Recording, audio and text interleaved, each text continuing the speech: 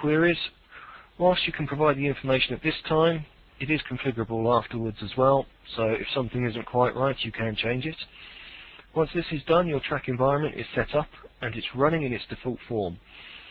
You can access it via its own standalone server, but like Subversion, you can also make use of Apache for access and also make use of the same user authentication files to ensure you only need to manage the one set of credentials.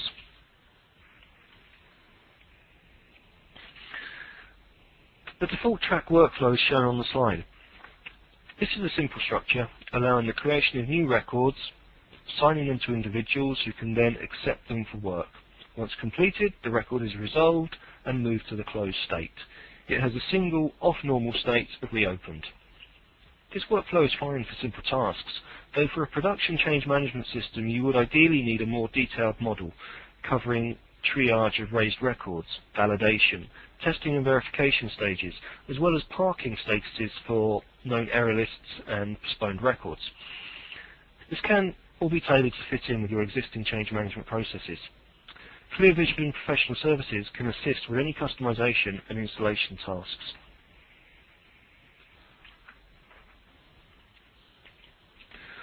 Okay, bringing it all together. Let's have a look at the finished result. You bear with me for a sec. What I'm going to do is now share my live server so we can have a quick look at how it all works. This is based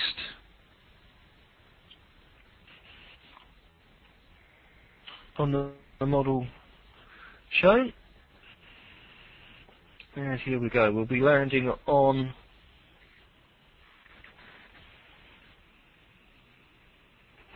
the main wiki page of track. Okay, first page has been left at the default in this example. It is a fully configurable wiki page, so you can change this however you see fit and make use of all wiki functionality. As you can see in this example, we've basically just customized it by putting on a ClearVision banner. You can display any corporate logo as you need. Moving along the main navigation tag, I'm logged in as user 2, which is highlighted there. We can look at the timeline feature. This records events against the date so that you can see what has been happening when and track back through the history of changes. And being a wiki, it's full of wiki links, so you can jump from here to the various other aspects of the track site. Okay, a quick look at the roadmap. The roadmap shows a picture of your project milestones. Again, customizable. And what this does is will record active tickets against the milestone and report on percentage completion. So as you can see, milestone 1 is 100% complete, and milestone 2 is only 50%. So any tickets that have been raised and associated with a milestone will reflect here, so you can get a very quick temperature check of how your project's proceeding. Okay, jump into the Browse Source tag. Browse Source tab is your integration to your Subversion repository, where you can navigate through your code, view changes and associated comments, run comparisons, or just open source files. So here we can see the standard top-level Subversion directories, branches, tags, and trunk. Trunk being the main working area, and we can see when the revision number, how old it is, and what the last change was. So we can drive down into the casino app and we can see the instructions text there. As you can see, you can also launch straight into the file there. If it is a text file, it will open it up and annotate it with line numbers down the side. You can also provide very simple last change information to provide a diff. And you can see the last change, which is associated to a ticket, was to amend the starting money from 100 to 1,000, as the comment suggests. So you've got full integration with Subversion, and through the use of the comments and the tickets, you can link physical code changes to logical change requests. Which brings us on to the tickets. You can view tickets. There's a set of predefined reports, or you can use a custom query, show your own. Have a look at active tickets. There's just the one active ticket, and it will show it's associated to milestone 2, the type of ticket it is, owner, its status, and its creation date. And you can go into more detail by clicking on the individual ticket, and you'll get the ticket form up. As you can see, you can attach files to tickets. It has a change history, so there it's been linked to a piece of source code, which we can go have a look at. And here is the file that's changed for this. As we saw before, we want to just find out what this change was, so we can go click on it, and we can see the change for this was changing the minimum bet amount. Okay. Create a new ticket. We have this tab here where it asks us for the basic details, summary, description. We can associate a ticket with a particular type. It can either be a defect, an enhancement, or a task. Okay, you can create new types, associate it to a milestone so it gets picked up on the roadmap.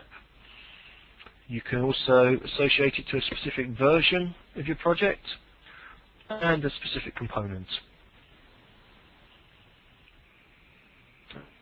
And that is the basic ticketing system, and we can then look at searching throughout the entire track implementation for tickets, change sets, milestones, or anything on the wiki. Okay, so that's the basics of your free system in place. As you can see, everybody can log in and collaborate. You can update code, commit code, link that through to your change tickets, and so everything is all linked in together, and from this one interface you can see everything that's going on within your project.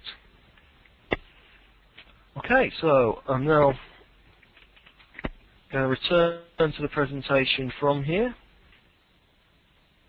Just wait for that to close down and go back to the presentation. Okay. Now, how can ClearVision help? You've now seen the components required to produce a free SCCM system and had a small glimpse of the wealth of tools available in the open source community. However, one of the general blockers to moving to an open source solution is the question of support.